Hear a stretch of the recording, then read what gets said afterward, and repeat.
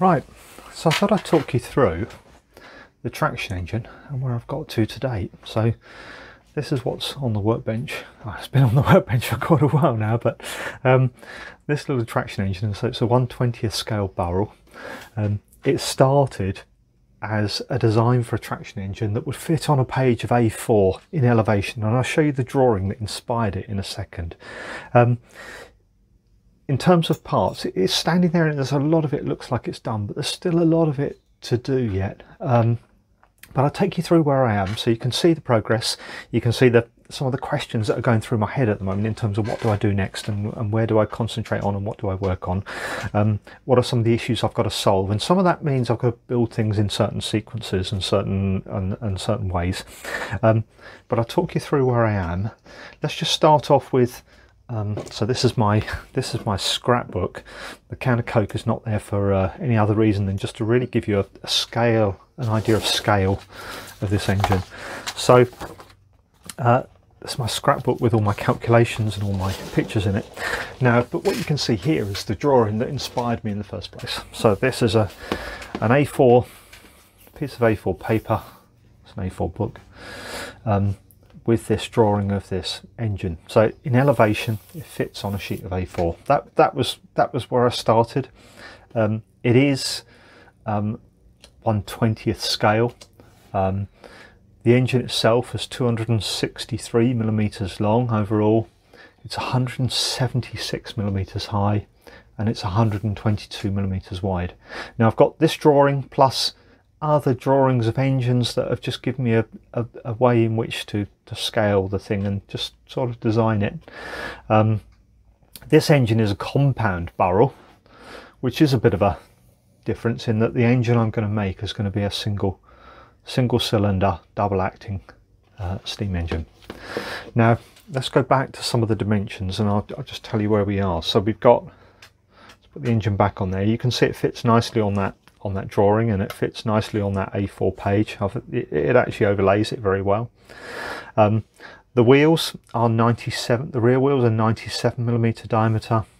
The front wheels are 70 millimeter diameter.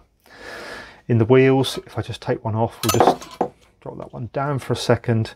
So this is a rear wheel. You can see the 16 brass spokes on each of the rear wheels. They're riveted on, they're bolted and riveted actually. These are little brass bolts that have been riveted over. And then a hub in there, in this case a steel hub on the rears and a brass hub on the fronts, but a steel hub on the rears. And that's just soft soldered into there actually, just to align it all. Now that was all jigged. The treads themselves are all part of the main rim, and they were machined, indexed on the milling machine and cut. The axle is just a temporary axle in here at the moment. This axle I've got to do a fair bit of work to design this axle yet, because I've got to go and design the differential. I am going to be fitting a differential, and I've got to also design the gear ratio, which is roughly, the gears give me a 10:1 ratio from the engine crankshaft speed down to wheel speed.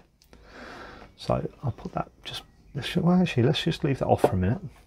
You can see that the actual main tub of the engine is brass. I've made this all in one. This is one piece, and then the firebox itself, you'll see in a minute when I take you through it, is a steel construction with the boiler pushed into it. So let's just take out this. Is only a temporary axle on here. The flywheel made from solid piece of cast iron, machined up. I'll take out these little bearing blocks. There's a bit of work to do there yet on those. Take these wheels off, and then we can just turn it over, and you can see then hopefully into the underside of the actual firebox and the boiler. So the boiler sits and pushes into the firebox. It's just a cylindrical boiler with 7 flues that will be silver soldered into place. The fire will sit under here. Now whether I'm going to gas fire it or fire it with methylated spirits is still a little bit up for debate. Effectively get some heat directly onto the boiler surface here, and then the rest goes through and in through the actual down through the flues and then out through the chimney.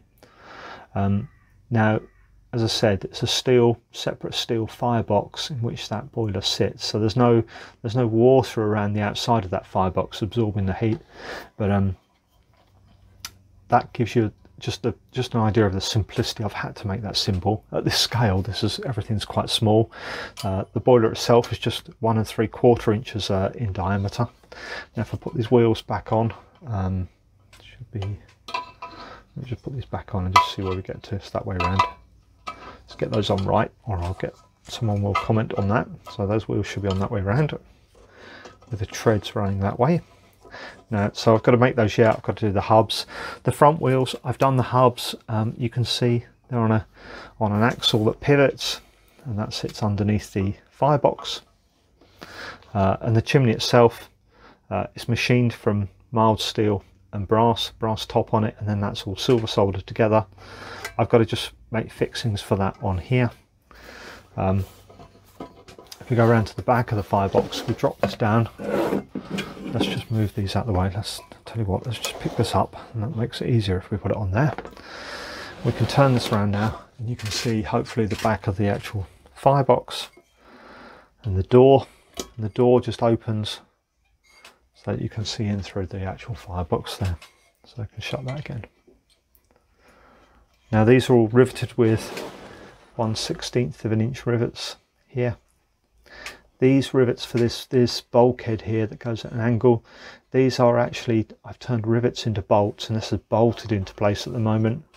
A little bit more work before I finally fix that, because I've got to make a decision on whether I'm going to turn this lower volume into an actual working water tank or not.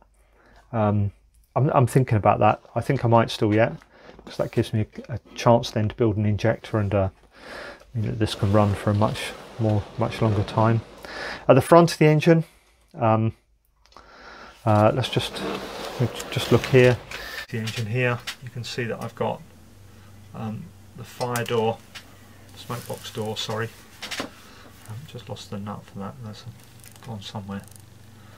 If I just open that door, you can see it's on hinges. It needs to be fitted yet, but I've got an etched door onto a steel background plate. Again, I'm going to do a bit more work yet on this to try and turn that into 2 separate bands. I think that will look better. I've thought about curving it. I'm not sure yet. Let's just pull that through. We can do that later. We'll sort that out later. So this is where I am. The latest parts, I've got a steering wheel that's got to be fitted onto here. So the steering wheel has been machined out of brass, and then with a tiny little brass handle. This is just 22mm diameter. It's quite simple to make these. We're just indexing to make those. This is going to fit onto here, onto a steel shaft that turns a worm gear that works the gear to work the steering. And then for the steering, I've got some chains that I've ordered. So here's the chain. It's a fairly fine chain, but it's quite good. So this is what I'm going to be using as for the actual chain for the steering. Bit of work there yet to get that to look right, but that will go onto the steering. I'm not going to make that. Here's one of the other brass etchings that I've done for the door.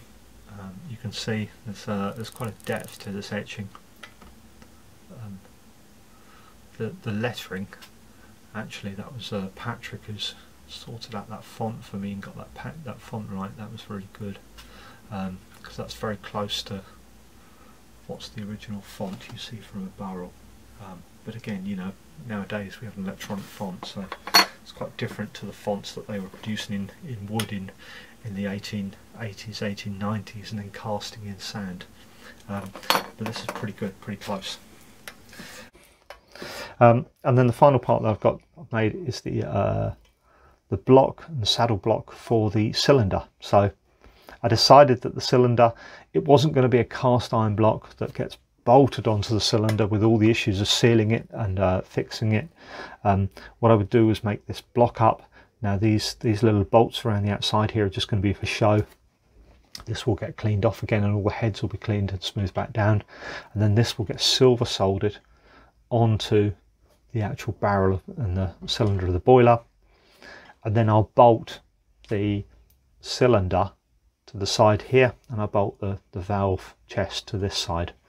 So it gives me just a bit of a way of breaking down the cylinder block. Again, at this scale, the cylinder block is only 20 millimeters long.